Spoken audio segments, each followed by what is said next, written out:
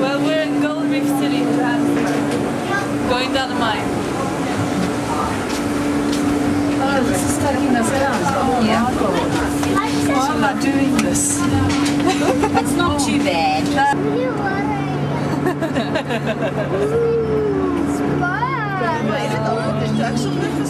Will be very much on the shallow end. The deepest mines in the country now reach the depth of more than 5 kilometers. And that's a lot lower than sea level. Wow. So this mine, the name of the mine is Crown Mine 14 Shaft. It used to be the deepest and the richest gold mine in the world.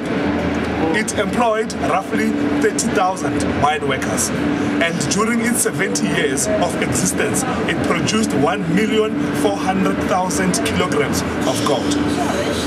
And they finally stopped production in 1977, having reached a depth of 3,293 meters. That's the year I was born. It was a good year. 1977. That's nice. Hey Zulu!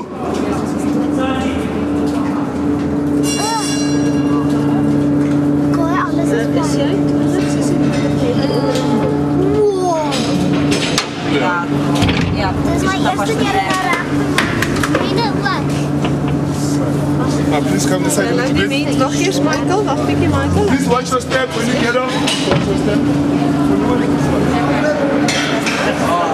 Please bend your head.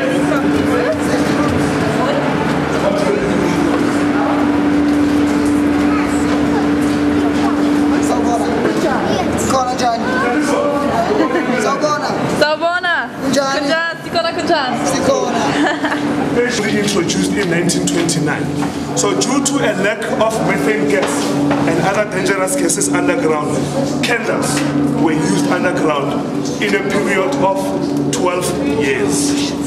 That is why you see the rock walls painted white to increase illumination. Wait, Fox, sorry. Hey. Sorry, wait. I'm here. I see somebody alive.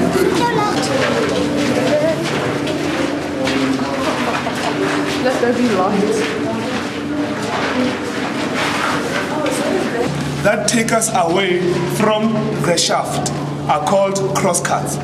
So the rock that was taken out from the crosscut was not processed for gold. It is the tunnel they only dug just to get to the gold reef.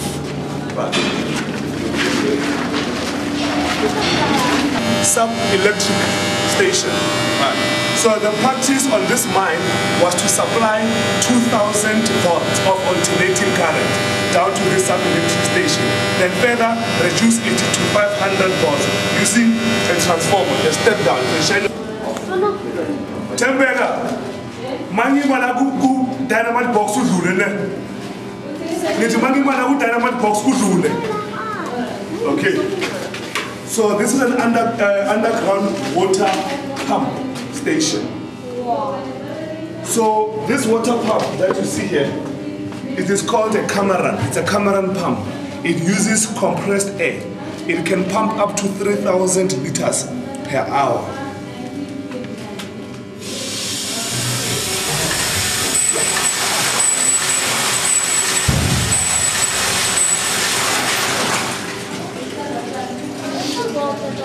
Right, let's move further on to the next station of mining. We only think of blasting the rock to get at the gold.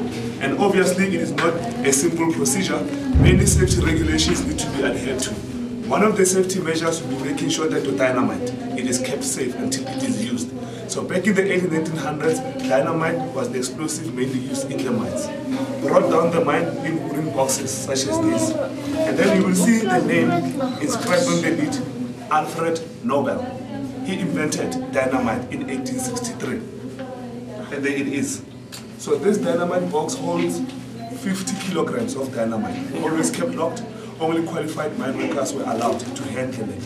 And then you see the roof peaked like this for a very specific reason. It prevents miners coming along with carbide lamps or candles and putting it on top of a very, very explosive box. Open flames and dynamite will mix very well. Let's move it on.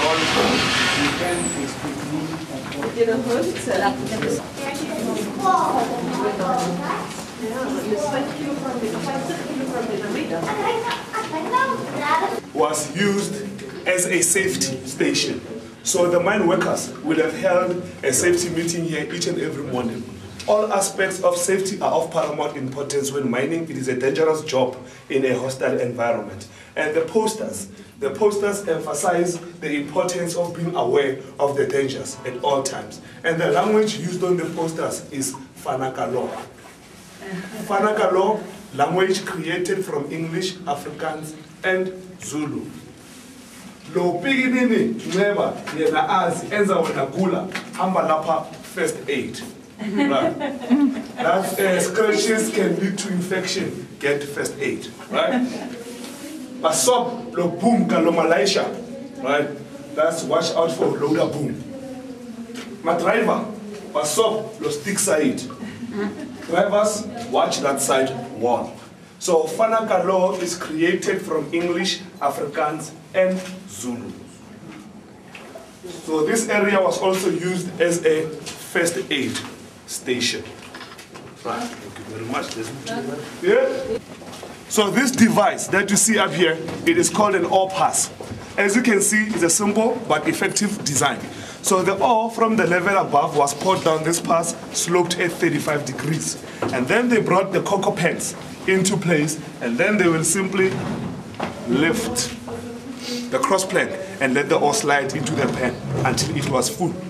Once it was full, it got pushed to the shaft to be hoisted to the surface or mule drawn. Some of the mines around the area, they used mules to pull these cocoa pans. The mules were kept underground in a 3-month cycle. This cocoa pan carries a ton, 1 ton of rock, and then the mule will pull about 8 tons, like 8 cocoa pans in a row. So this board that you see here, it's a tally board.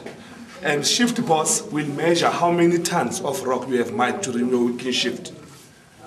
1 ton, 2 ton, 3 ton, 4 tons. The holes are in rows of 10s for easy counting. If you manage to get more of these cocoa pans to the surface, that meant you get a bonus. Okay. Mama, is die regte gat? Looks like the rock detached itself from the hanging wall. That's the mining term for the rock above us. And the rocks on either side are called the side walls. The floor, it is called the foot wall.